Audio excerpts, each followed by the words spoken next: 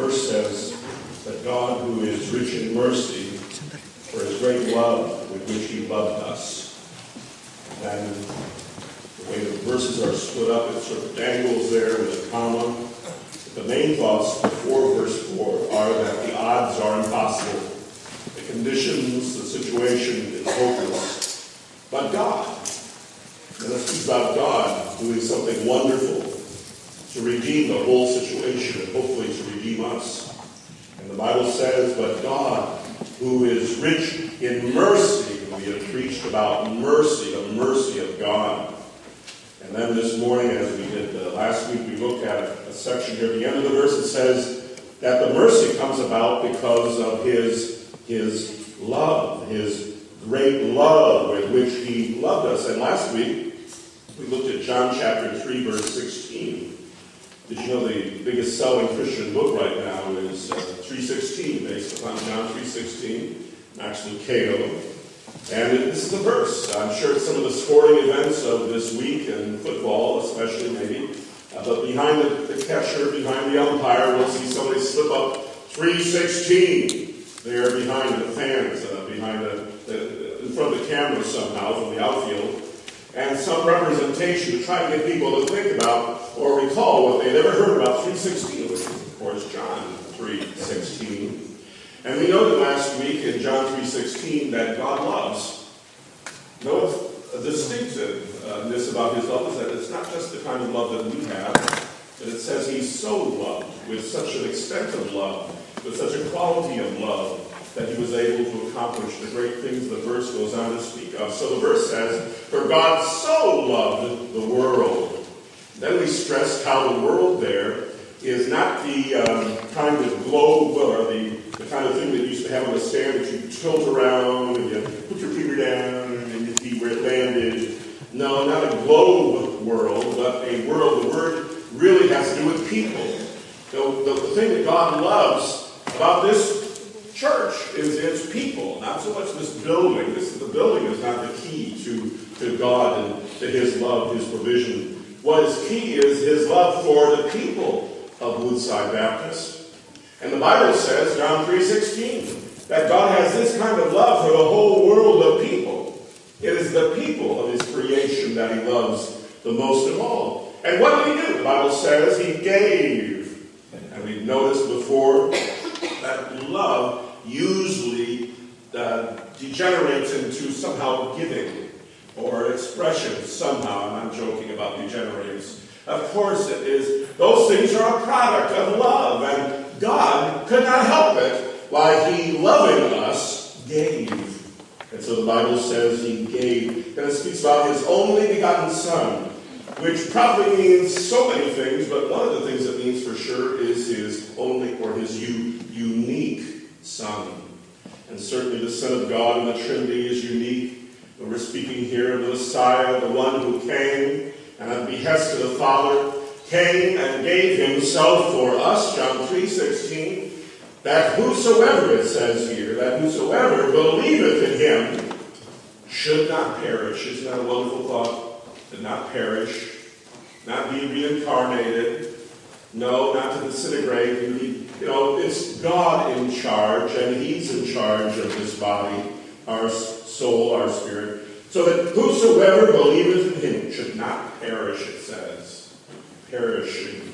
That is not our end. That is not our lot. But it says here instead, have everlasting life.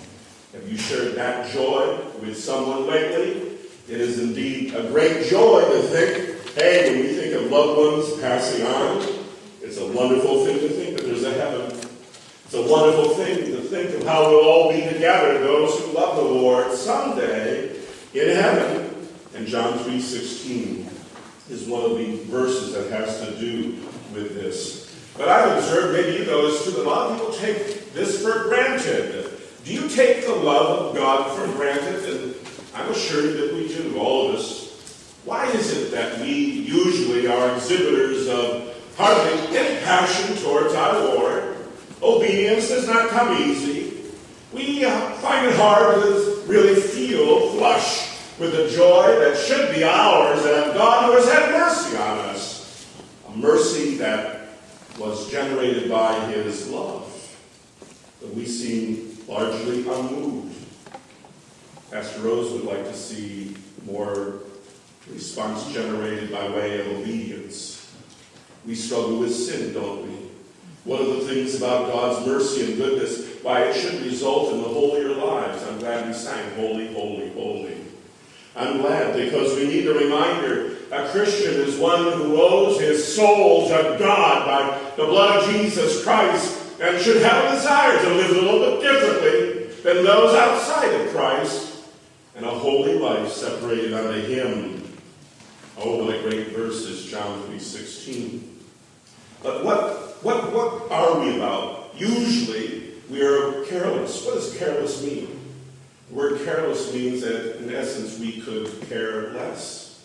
It's shown not by our declaration, but it's often shown by our priorities, the things we find joy in, the choices we make. Do we have a relationship with God? May I suggest to you that even pastors struggle with their relationship with God, for sure. I look at my day, and over many years I have records of this. My 3 busiest days of the week, think of your own, but my 3 busiest days of the week are Saturday, Sunday, Monday, in that order. Believe it or not, the busiest day is Saturday to get ready for Sunday, which is itself a busy day. And Monday, a day off, seems so busy sometimes it's hard to believe. But I struggle, maybe you do, in finding time to be alone with the Lord, to spend some time with him. The hardest day of all those 3, of all 7 days, for me is Sunday morning. Because there's so many things to get ready for this service or this day. And so for me to get a chance to grab a few minutes to even open the Bible for non-sermon reasons and to spend a little time in prayer, very hard on a Sunday morning. But then I wonder, well, if I love the Lord, why don't I have a passion to make sure I have a time, even Sunday, when it's hard? You know, I've sometimes wondered about where is our passion? We think of this great love for God that we should have and how far short we fall. And how indeed many times it is as though we have no passion for him. We take him for granted. Are you one who takes God for granted this morning? We take things for granted sometimes. I put it in the title of the sermon this morning. I think of the word entitlement. We think certain things are going to come our way. And sometimes we interpret the scripture so that that's reassuring. I can put off response, for instance, to the offer from God of hope and salvation through Christ. Because someday it'll come around again, and I'll grab that ticket then. I'll get aboard then. It'll all be right then, but right now I'm not ready. We think it's ours and assured, but it's not. Please know this, God loves. And he loves the world, and again, that includes us. But there's an end to that. A great speaker for the Lord who died probably about 10 years ago of cancer was Curtis Hudson, who pastored a great church in Georgia and became the editor of the Sword of the Lord magazine, a rather conservative evangelistic magazine, pretty good in many ways. And he was a great man, and one of the things that he was gifted at was succinct little sayings that have bite or insight. And one of the things that Curtis Hudson said about love and hell was, he said, you can well go to eternity unsaved, but you'll never go to eternity unloved. And the Bible says that God loves us. It is the motivation from God as to our salvation for Christ on the cross. You and I, who are not at all worthy, like many other things, we feel entitled, though. We feel entitled that this is ours by right. No, the truth is, we don't deserve this hope. We don't deserve it at all. And maybe that could be a little bit of the reason for our carelessness in our daily walk with the Lord.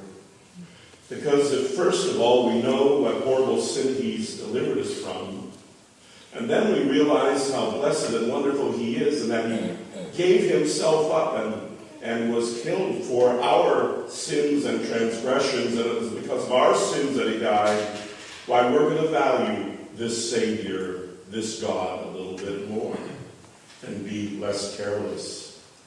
But we have this habit. We think it's our due. You know, in my generation, I look back at my grandparents and my parents. Each of those generations owned their own homes. My mom was a single mom, owned her own home. How she did that? She worked like a madwoman. She struggled and sacrificed. It was barely possible, just barely possible. Succeeding generations, maybe even this generation, we think of our parents, our grandparents, and we think, they had houses or homes of their own. Will I have that chance? Will I always be a renter, let's say, or somehow less stable because I don't have my own home? And it's the American dream, isn't it? Isn't it true that every one of us is entitled to that kind of life and that home? And we have a dream and we think, it's our due, it's our due. Is it? Is it our due? I think about the health controversy going on right now, the health reform situation. There are certainly some things that need to be reformed by way of the health system. But think of all the alternatives we have today, all sorts of testing and drugs. I think of my own life. I had a grandfather that died of a heart condition in his early 60s, but I think of my advantage. Maybe I'll get another couple of years because of all the different kind of medicines that are available today that he did not have. I think, oh, hey, what about this test? And you're considering it too, aren't you? What about this on my health? And how far should I go to get myself in health again? Or how long do I want to live? Do you ever observe that or feel that with a little bit of guilt and think to yourself, I'm a Christian. Why am I so interested in staying here that much longer? There's a heaven ahead! There's a heaven ahead! And indeed there is. But somehow we've got this idea, it's more than political, it's ingrained in us, that we're entitled, or entitlement really has this thought that many things that are really privileges we consider to be our right. I have the right to this, I have the right to that. Listen, if you make the mistake of saying that that's what your relationship with God is about, and that you are due anything from God, what can be done to humble you to the proper level you truly are? For the Word would tell us that this great God has humbled himself to reach down to us. We are unworthy ones. We'll see that in this morning's scripture, but know this. Yes, he's a God of love, Ephesians 2 verse 4. But don't you take that love for granted. Our God is not some ego-inflated grandfather, doddering, pliable, trying to please the grandkids kind of relation. He's not some grand bellhop. Don't abuse his love. Don't abuse his offer of love. And because this seems to be our tendency, we're careless in our relationship, and it's no wonder that our salvation is taken so lightly. Please know that when we hold ourselves as being due these blessings from God, we misunderstand what the Bible says. We misunderstand what the Bible says about grace and our hope and our salvation. This morning, I brought a book. This is a book in the scramble to throw out, to grab a few personal things at the time of my grandparents leaving their house many years ago. I ended up with a short pile of books that were my grandfather's. His name was Jesse James Spargo. His last name was Spargo. He definitely lived after the time of Jesse James the Outlaw, a famous American folk history of a real person. But whether he was named after him, we don't know. He was an orphan, my grandfather. How he became a Christian, I'm not sure. But in the 20s and 30s, my grandfather and my grandmother, they were co-pastors almost in essence, in the Salvation Army right here in this city. And humble work, I'm sure. When I was born, and I knew them, it was in the 50s. And they lived in a small town upstate in New York across from a little Methodist church. And my grandfather lived the rest of his years really as a custodian in a public school and then retired from that. And he left a few books. And here's a book I've been reading recently. It suggests something of one or two things powerful for this morning. And I won't read from this book, but I've been using it for my devotions lately, and I'm tearing it apart. I don't want to be, but I am.